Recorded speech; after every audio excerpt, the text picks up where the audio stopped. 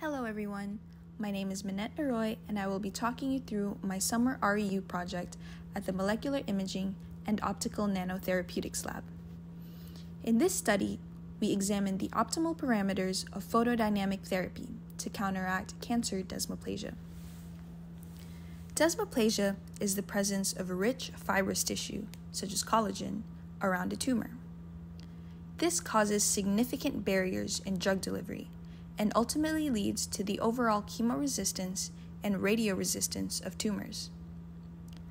Our approach to this problem is to employ photodynamic therapy, or PDT, by using drugs called photosensitizers that are activated at a certain wavelength of light to reduce collagen density, thereby counteracting the effects of desmoplasia. In this study, we use second harmonic generation, or SHG, to visualize and quantify collagen signals in 3D cancer nodules. These nodules will undergo various light doses and photosensitizer concentrations to allow us to determine the optimal parameters of PDT to maximize cancer treatment. Now, how do we do this? We first start off by synthesizing and characterizing the photosensitizers that we use in this study. In this case, we use a nanolipid formulation of benzoporphyrin derivative, which I will refer to as lipo-BPD, and rose bengal diluted in PBS.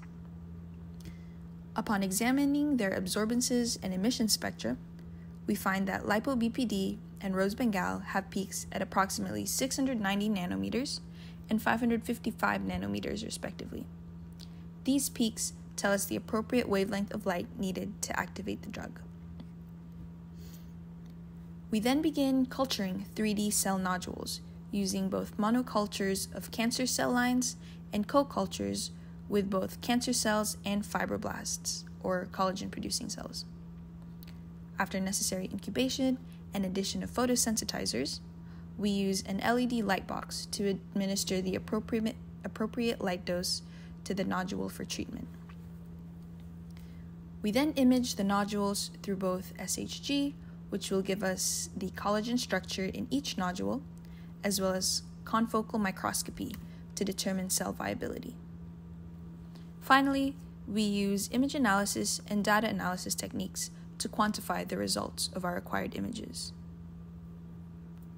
So far, experiments to determine reactive molecular species generation and 2D cell viability have provided us a reasonable range of concentrations to use for our photosensitizers, as well as appropriate PDT light doses to use for our experiments with the 3D nodules. Preliminary imaging of 3D nodules have also provided us some very interesting results. First is that co-cultured 3D nodules with both cancer cells and fibroblasts have shown that the addition of the fibroblasts can aid in the production of ECM, or extracellular matrix, allowing for cell-to-cell adhesion. This actually helps us mimic the desmoplastic environment in an in vitro model. Preliminary SHG imaging has also shown that not all combinations of cancer cells and fibroblasts produce strong collagen signals. Using this information, we were able to elect the use of ID8 cells of the mouse ovarian cancer cell line for the rest of our studies.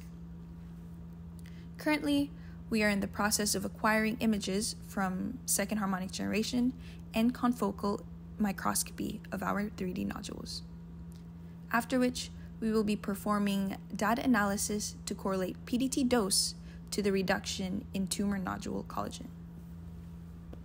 Ultimately, this will help us determine the best parameters of PDT to aid in tumor collagen disruption. Thank you so much for your time and attention. Have a nice rest of your day.